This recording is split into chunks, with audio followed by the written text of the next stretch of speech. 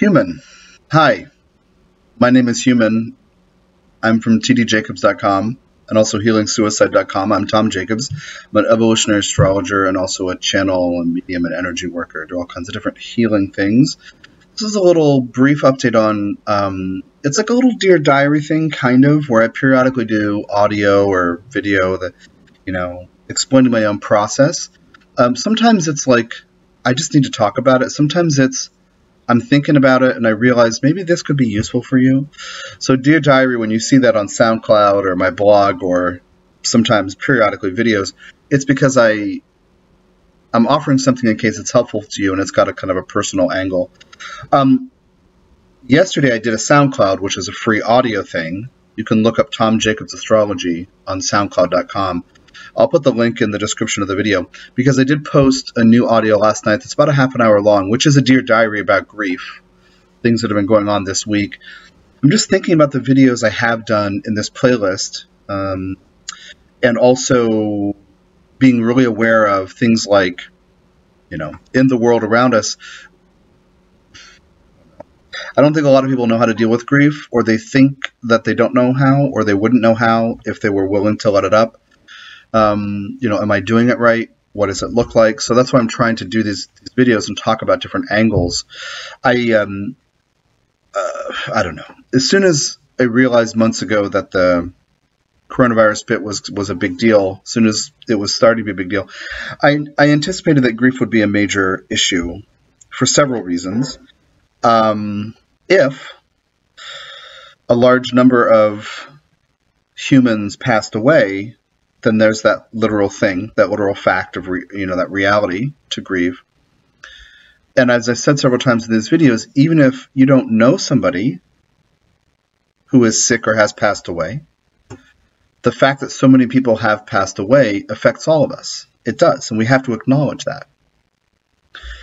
But also, I talked about in some other video, where does grief come from? Well, there is stuff from other lifetimes, the memories of which are stored in your unconscious that get triggered.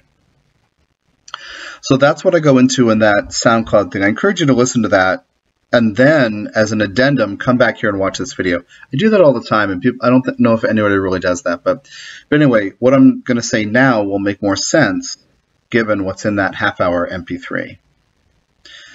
Are you willing to switch platforms? Go to audio and go to a different site? Anyway, so what I was talking about was a couple things about some other life grief that I would say it's fair to say that I haven't known how to deal with them, but I'm taking cues from the beings I channel and saying, okay, I just have to be willing to feel. Be willing to feel it and then let things over time come up, right? Like slowly ramp up. And this week I'm actually experiencing progress for the first time in my life about grief. And so I explained some of that in that half-hour audio. This addendum is what's happened since then. So late last night, I can't remember if I recorded that MP3 yesterday or the day before, but anyway, about a day after I recorded that MP3, I'm still working on this. I'm still crying. Parts of me are still up on the surface. I still feel helpless. I still periodically have energy push up from within my chest trying to get out, so I cry. I use crystals. I do all kinds of different things. And last night, as some of you know, I am living in a hotel right now because of certain logistical complications. And I've had a really difficult relationship with this. Feeling almost as if I don't belong anywhere. Part of me saying, why am I not allowed to have a home? So all that stuff in that half-hour MP3 came up, and I finally got one of those parts to speak. Was on the surface. So last night I was working, whatever, doing Chiron reports or emails or admin work or whatever, and I stopped and I stood up, and suddenly that part of me was on the surface, and I was very frightened and very scared. And then I looked at, there's like a box on the floor, my shoes over there, and then I'm like, I'm in a hotel. And that thing about not having a home came up, and this part of me essentially was in a kind of panic. And I paced in the room. I knew exactly what was going on. And I paced, I don't know, 20 or 30 times back and forth in this little hotel, back and forth, crying, and it was whimpering, and it was totally helpless. And I have been so grounded over the years that I was able to feel it, be filled with the feeling, and know that I was fine. That's one of the tricks and techniques here with dealing with grief or any other intense emotion. Cultivate a grounding practice so that you can handle stuff when it comes up, and you can learn to recognize what isn't you, but it's a feeling that's a wave that's breaking. So in that moment, I didn't shy away from it. It was terrifying. I didn't want to feel it, but also it was frightening. The feeling was fear and panic, and it was also frightening to feel that, which is why we try not to have to feel certain things, right? And then I sat down again and felt helpless, and I cried more. And eventually I went to sleep. Like, that was kind of in that space. It quieted down, but I was still feeling those emotions. I didn't feel better. I felt less panicky, and eventually, like I said, I slept. Took hours. I also had the fear of being alone and thought, I just wish my girlfriend could hold me now. And then I realized that part of me who feels that way sometimes, I need to spend time with. So I basically said to myself, it's okay. It's okay. She's not here. She's asleep in another room. And so I sat down again with myself, and eventually it kind of tapered off, right? Eventually I went to sleep. Woke up today. I didn't feel necessarily any different. And then I did a call to train someone who's starting to do work for me. And then I went to see my girlfriend before running errands. I had to pick up a couple of things from where she's staying. When I was sitting with her, I felt joy. Because, like, even now I feel a little bit of it, where I feel like on the surface of my chest there is some of that stuff that's been trying to push out. So I'll probably cry again later and feel helpless for a while, and it'll process through some. But under that, I feel open. When I was with her, I didn't feel any of the pressure or tension. And I was with her, and I was able to see that my relationship with her is my home. And I started to feel like this whole scenario was shifting. And I felt more open space, and I just felt very loving in an undiluted way, that I wasn't trying to work around a block or something. I just felt really, really open. And just how I was looking at her, I was noticing how I was looking at her. So then I went to our storage unit. It's a long story about why we don't have our stuff with us. But this storage unit that's, I don't know, it's like a mile or mile and a half away. Basically, we had a chemical contamination at the house that wouldn't bother anybody, but it bothered my girlfriend. So it was VOCs from a mattress. Anyway, so we're waiting to get her health stabilized till we can check out if we can keep all our stuff. Long story. It's one of like 7 long stories that combine into this long story thing. Anyway, you can see behind. No. This camera, I can't figure out which is left or right. Behind me, you can see that little box on the bed. That's actually Onyx. I'm programming more Onyx tonight, but I had to go to the storage unit to get the tumbled Onyx that are not programmed. But I went there was no charge. The fact of that storage unit has been like little daggers in my heart forever. The fact of not, having to leave a home, having to feel uprooted, but it's been bringing up the grief stuff that I talk about in that 30-minute MP3. So I just want you to understand, and I'm in process. I mean, probably after I'm done with this, I'll have that pain in my chest. I'll have to cry until it goes away. But I want you to understand how much energy it takes to keep grief out of your field. or any painful emotion. And I want you to understand that you can choose to be stronger than any negative emotion that you have. And that being willing to feel it allows a wave to come up, crest, and break. You're not indulging negativity by acknowledging difficult feelings. I want to be really clear about that, because the version of being a spiritual teacher that I employ, embrace, embody, play with, I don't know, and play with, the version of being a spiritual teacher that is a good groove for me insists that you not deny your feelings, but that you ground them.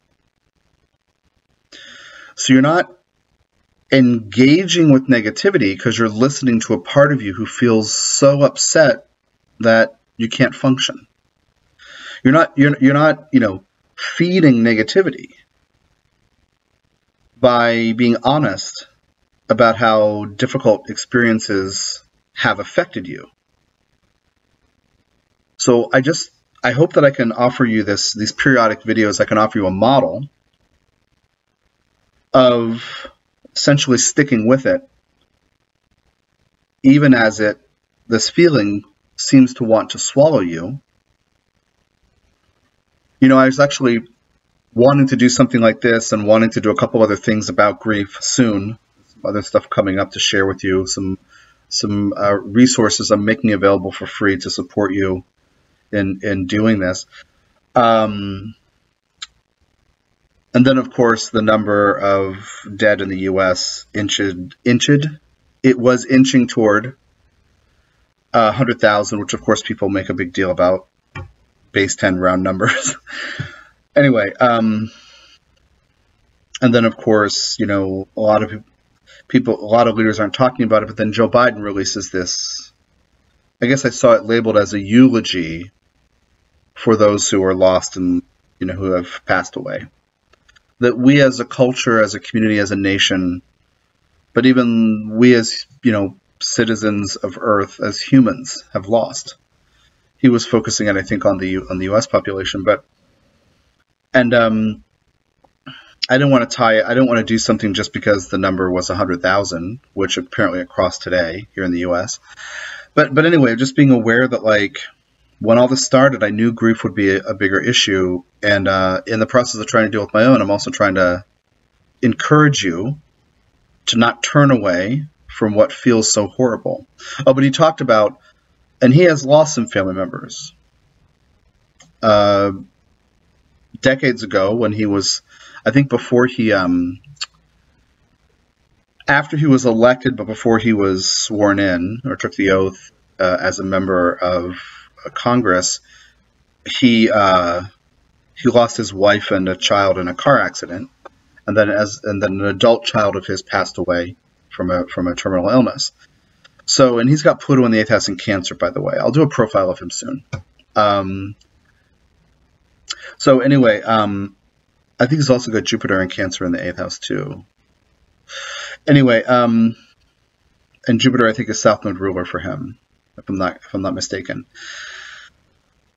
But anyway, that idea of the hole that threatens to swallow you, I think, is an image, something like that. He may have said something like that, and it feels that way. But I want all of you to know, and I want you to help others understand that you feel powerless in the face of your emotions, but you become stronger by listening to those parts of you with compassion, by witnessing whatever it is that you experience.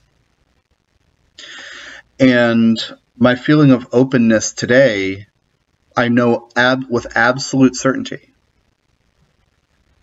it's because that part gradually came up and then was on the surface and then was fully present in that moment of panic last night where I was really scared and pacing around. Sometimes that's what it takes to integrate a part of you that needs to know there's some compassionate listening or witnessing and leadership. There's some friendship. There's some love. There's some grounded person who will say, I know. It's okay. Whatever you're feeling, yeah, tell me about that. So even as states here in the US, and I'm perhaps in other parts of the world, I'm not really paying attention to all the news everywhere. But as a lot of different states are working on reopening gradually, and then certain parts of the country are going to have spikes in cases and they're going to close again. This is going to go on. But as that happens, we have these parts of us that yearn to return to normalcy. It's not going to happen soon. And no matter how some politicians are just insisting that if you just open things up, everything's going to be fine, because, people are still dying. Cases are still, spiking here and there. Not everywhere. Some places have socially distanced enough and worked from home enough or whatever to make a big difference. But anyway, I want you to recognize that you're part of a collective that doesn't know how to deal with pain or grief. Why don't we talk about grief? Because some of us in New Age circles don't want to feed negativity, but most of us fear getting lost in those things. But I promise you, well, think about the energy wave trying to break. A part of you carries that in his or her heart. And if you don't welcome that part to the table to have that emotion come out, it will stay behind the scenes and bother you. Like, I even noticed today in that heart open space, I was running errands. And I walked into some drugstore, and there was a security guard, 20 feet to the left. And he's just standing there with his, his kind of arms crossed, just watching people. And I said hi to him, and he said hi to me. But the way that I engaged with him was different than normal, because I was more open. I didn't have a part of me seeing everybody, feeling that I don't belong or I'm not connected. But I just want you to really understand, it looks like feeding or indulging negativity, but you're allowing some part of you that's bent out of shape, essentially, to express, to be heard, to be witnessed, to know that he or she is accepted. And your whole deal, your whole life will change. Whatever you think is wrong with you or your life or your choices, it will change if you deal with that most important, difficult emotion under the surface that you think you shouldn't deal with. Some people, it's shame or guilt, maybe regret. Some people, it's sadness or depressiveness. For me, it's a lot of anger that actually masks grief. And I fully expect my experience of stress and tension and anger to radically change, because this energy is starting to leave after being built or blocked. You say this, build up? What do you say? It has been building up. It had become built up, like layers of muck around an old drain or an old pipe or something. It's starting to move, finally. And it's taken being over 2 years out of a stable home environment for this part of me to actually be able to get to the surface, as I talk about in that half-hour MP3. I think I'm going to wrap this up, because if I would keep going, all I'm going to do is reiterate the invitation to feel your feelings. And the thing about feeding, I'll say this, the thing about feeding negativity,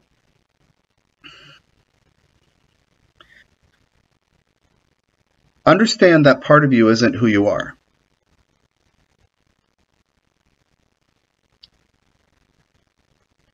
But that you carry a feeling that's stuck. So to listen to it, you can not believe it's who you are, but you can listen to it. Just like if your friend needs to say something and that's not who she is. She might come in really angry or depressive or something. And that's not her true nature. Same with you. Whatever it is, even if it's been stuck in you for years or decades or lifetimes, it's not who you are. All right, thanks for playing. Thanks for your time and energy. I'm going to go think about my life, my choices, and maybe cry some more. Take care.